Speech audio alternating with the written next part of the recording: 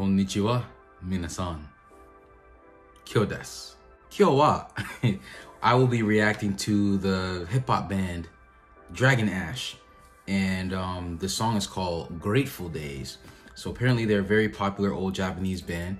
So I'm always looking forward to, hearing older music because I love older music. So without further ado, 行きましょう。Yeah. One set, check your ass. Show, bitch. Yeah. Come on, yeah.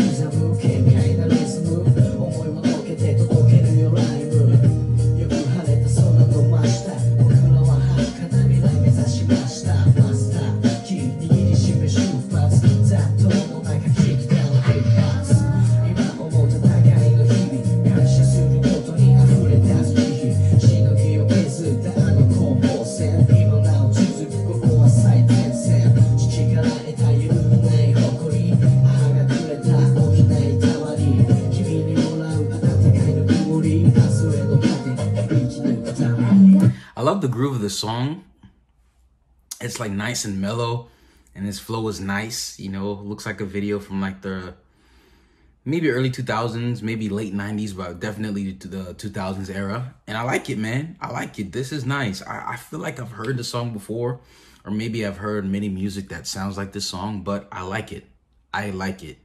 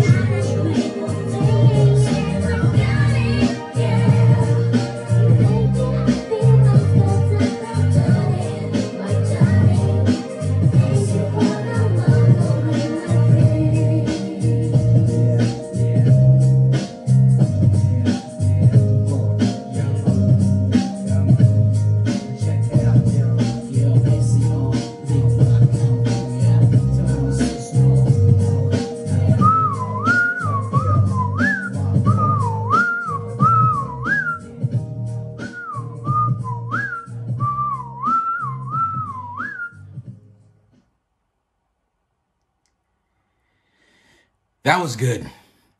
Very, very good. This song was great.